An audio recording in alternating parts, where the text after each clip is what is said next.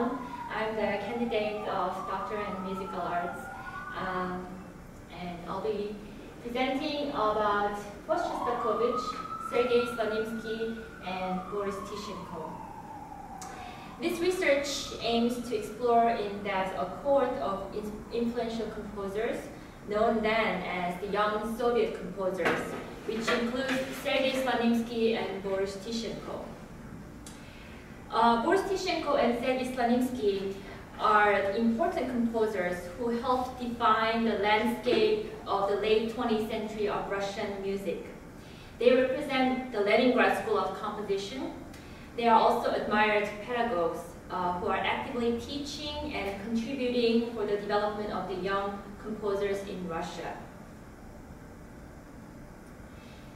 Mikhail Glinka formed the basis of the Russian Nationalist School, which resulted in the Russian Five in St. Petersburg. St. Petersburg was the residence place of the celebrated Russian Five. By the beginning of the 20th century, the Russian School of Composition, as represented by such composers Rachmaninoff, Scriabin, Prokofiev, and Stravinsky, had become one of the most influential trends in the world of classical music. With the change in political climate of the late 1950s, there came a new generation of Russian composers that included Guidolina, Nisov, Shadrin, Tishchenko, and Slonimsky. As distinct from many of their colleagues, Slonimsky and Tishchenko have remained in St. Petersburg. They were loyal to the values and principles which they once adopted, regardless of the changes in political regimes and artistic trends. Research seeks to address the following specific research questions. To what extent did the young Soviet composers such as Tishchenko and Slonimsky understand themselves to constitute new generation of Russian composers? What influence, did any, composers from Russia and the West have on Tishchenko and Slonimsky? What are the cultural and historical and anthropological contexts in their compositions, specifically in Slonimsky's The Bells and Boris Tishchenko's Piano Sonata No. 7? The first source of the data was through the semi-structured interviews in person with Sergey Slonimsky and associate faculty members of St. Petersburg State Conservatory in Russia. I had a privilege to participate in a music festival called Educational Bridge and traveled to St. Petersburg to conduct the interviews.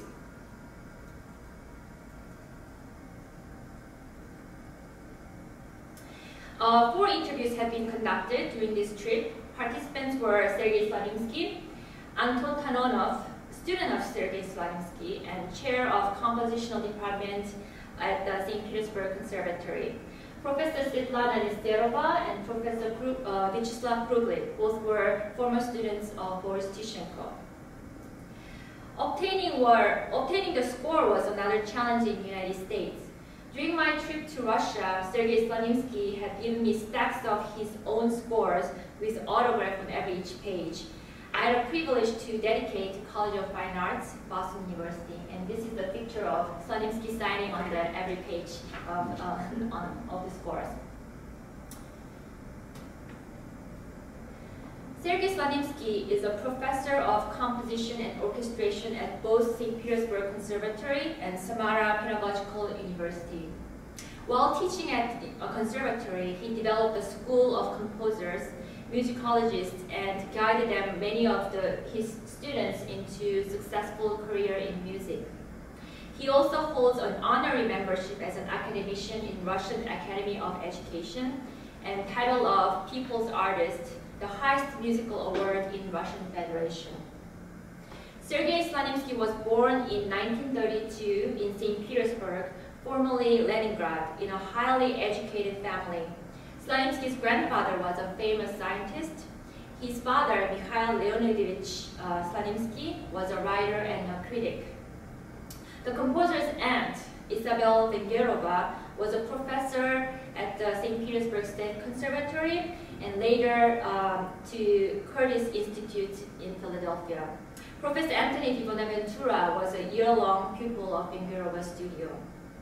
Slonimsky's uncle was a famous Russian-born American musicologist, Nicholas Slonimsky.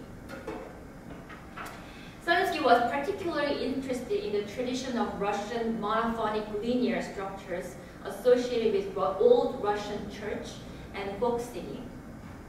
Slonimsky is a very good pianist himself. He has graduated with a degree in piano performance from St. Petersburg Conservatory.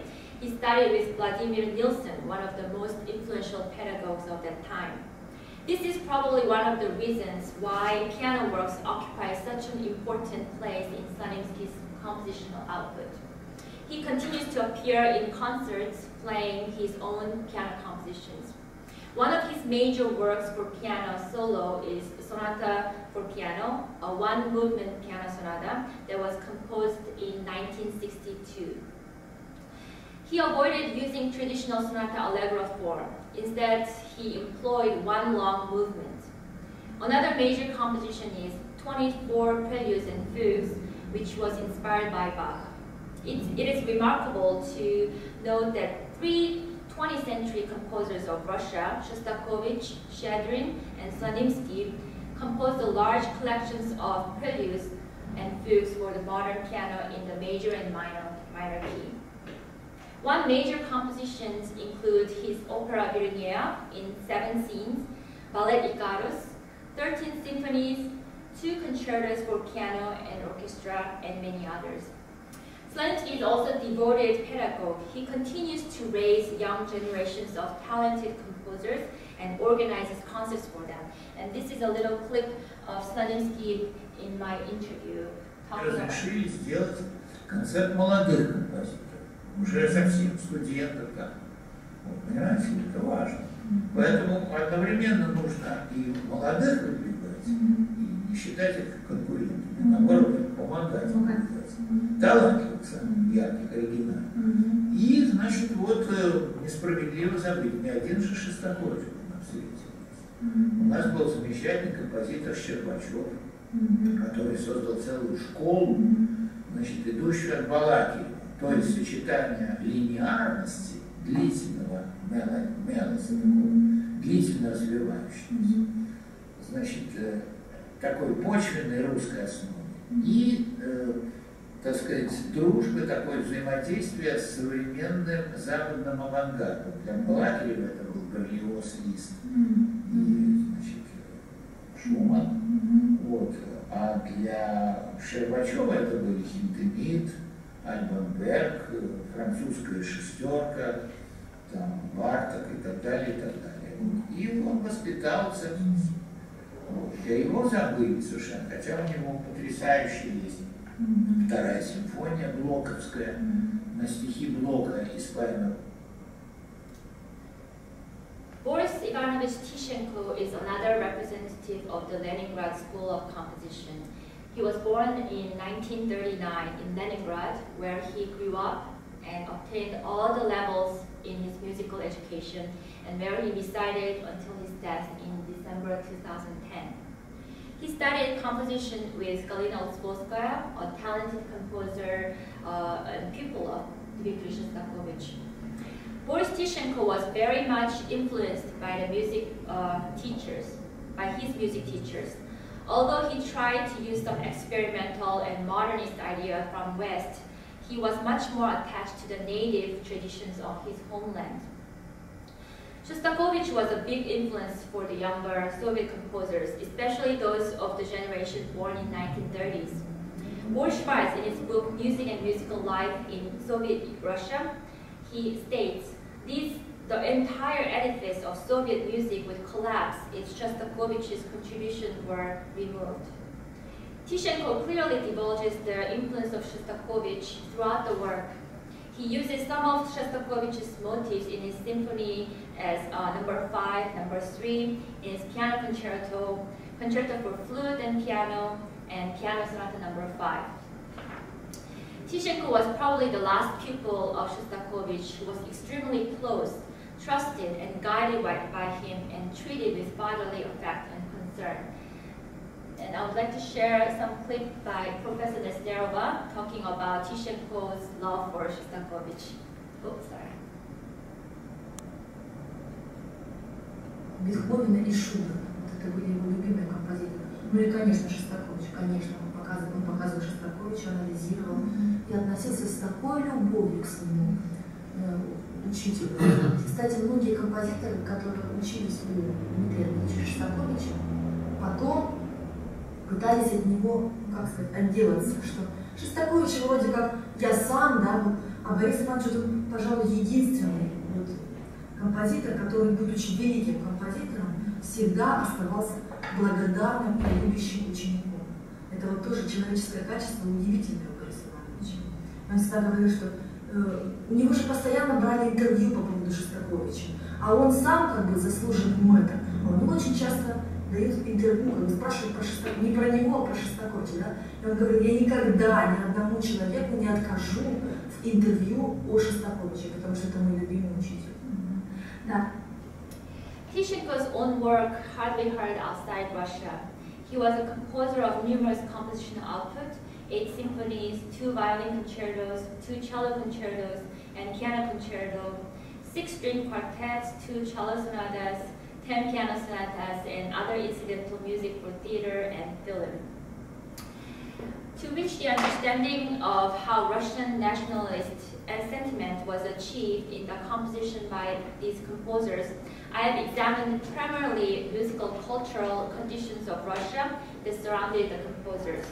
Next, I focused on the treatment of folk songs and church bell sound in the selected works of Piano Sonata No. 7 and piano pieces by Sergey Slonimsky.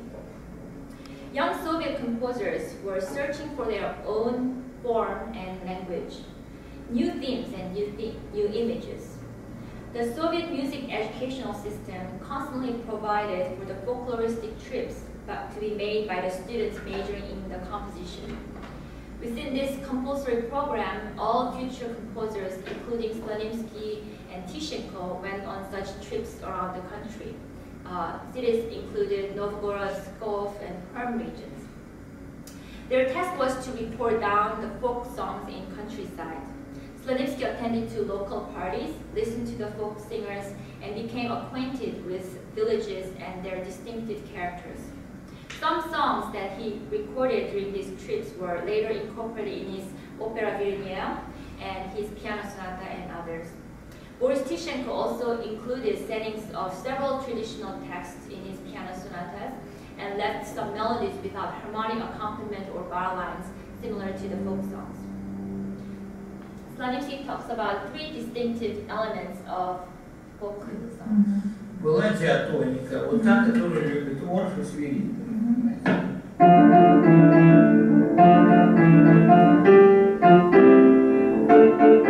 Это все, там была и грамматика.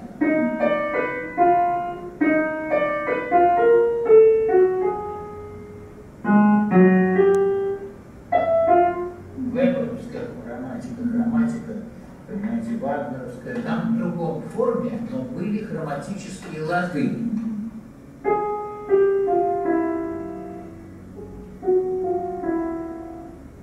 Понимаете, наряду с диатоническими были хроматические лады. И, наконец, были лады с четвертями тона.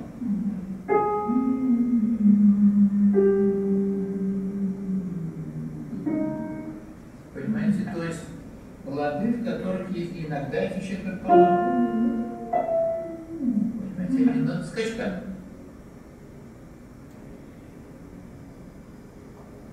The voice of bells is considered as a soundscape of old Russia since the 10th century. Composers such as Rachmaninoff and Rimsky-Korsakov liked to use widely spaced chords to create bell-like sounds. The bell ringing in Russia is not just part of Orthodox worship, but it is a historic tradition as well as a way of transporting information and cultural symbolism. It was silenced by our political regime, but in the evolution of composers' individual styles, both Slonimsky and Tishchenko deliberately combined elements of Russian bell sound and piano composition in a way that highlighted the original character of traditional music. Very good examples are shown in my selected piano pieces in the Sonata No. 7 and Bells by Slonimsky. After the Russian Revolution, Russian music changed dramatically. The early 1920s were the era of avant-garde experiments, inspired by the revolutionary spirit of the era. New trends in music were proposed by enthusiastic clubs, such as Association of Contemporary Music. Slonimsky talked about how small groups of composers gathered together and listened to the recording of Schoenberg, Berg, and Webern and have analyzed together. However, the Soviet Union has strictly forbid such avant-garde sound and harshly criticized, mocked the young composers for imitating the Western avant-garde. Composing such music at that time was an act of courage. It was protest against the suppression of freedom. The Western avant-garde still sounded new to domestic ears. It is not surprising that his music attempting at a real renewal and enrichment of the musical language in Russia was banned from the performance. Slonimsky said, "The next day, I was expelled from the Union of Composers. All my concerts were canceled. The record company was instructed not to release the records I made." Slonimsky said that he had been fighting for 25 years to establish and preserve his artistic individuality in Soviet Union before it had finally permitted with the release of political pressure in 1990s.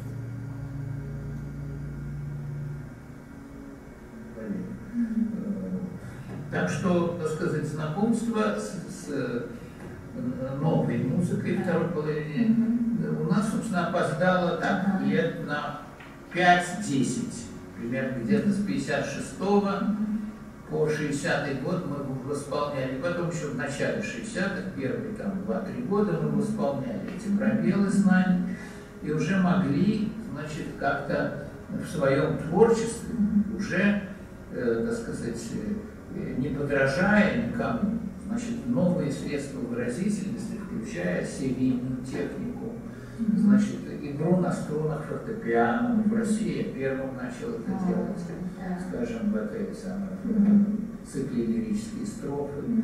Вот. Потом, значит, инструментальный театр, это тем очень важно, четверти тона, трети тона. Вот. Уже в моей сонате скрипичной написано в 61 году, там есть четверти тона, а в польских строках и четверти, и трети тона. Вот. То есть микротона. As distinct from many of their colleagues, Sergey Slonimsky and Boris Tishchenko have remained in St. Petersburg, Russia. They were loyal to the values and principles they once adopted, regardless of the change in political regimes and artistic trends. In my interview, Slonimsky talked about why he had not wanted to leave Russia. Я ни разу не захотел. Ни разу не захотел.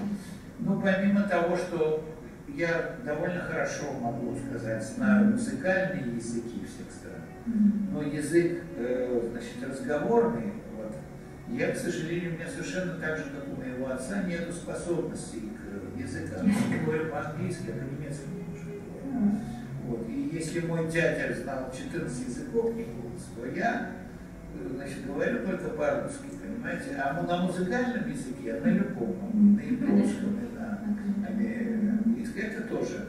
Но не только поэтому, понимаете? Быть далеко от крестьянства русского, от деревни, от этих людей самих, мне было бы, наверное, трудно сочинять. Даже Рахманинов трудно сочинял.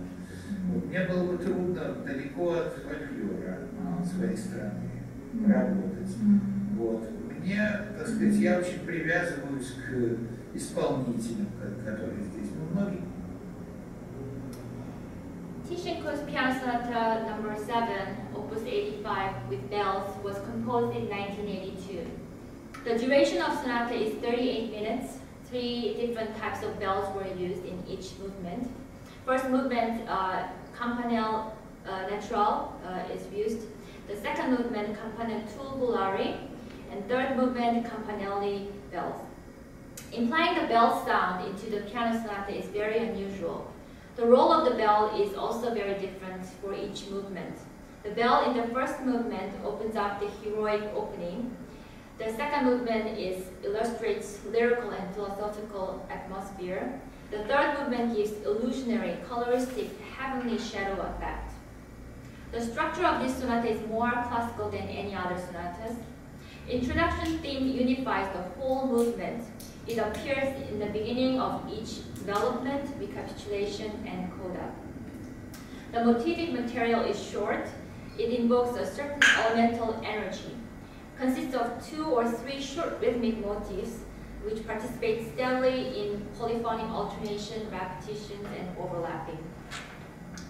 The dynamic ranges from pianissimo to fortissimo, and it reaches wide range on the keyboard.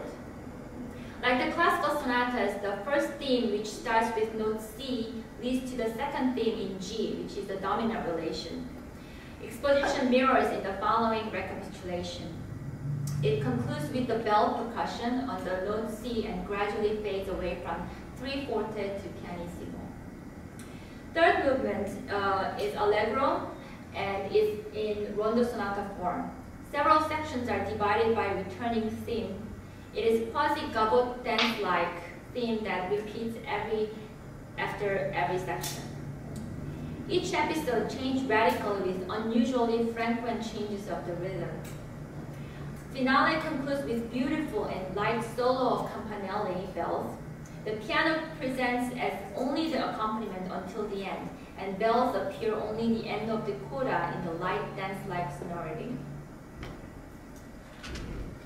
Slonimsky's bell contains a variety of expressive means and resources of the piano to achieve the unique sound of bell. Slonimsky emphasizes and imitates the color, the strength, and poetic qualities of the bell. It opens with a gentle stroke by hand on the open piano strings in the low register.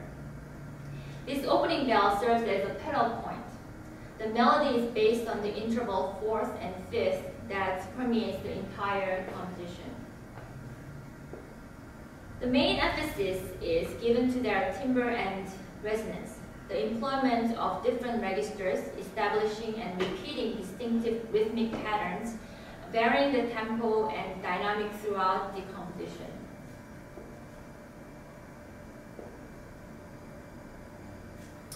Influence of the national and international cultures in Sergey Slonimsky and Boris Tishchenko's works should be further investigated, closely examining in their personal experiences and motivations that led the composers to create unique, extraordinary masterpiece.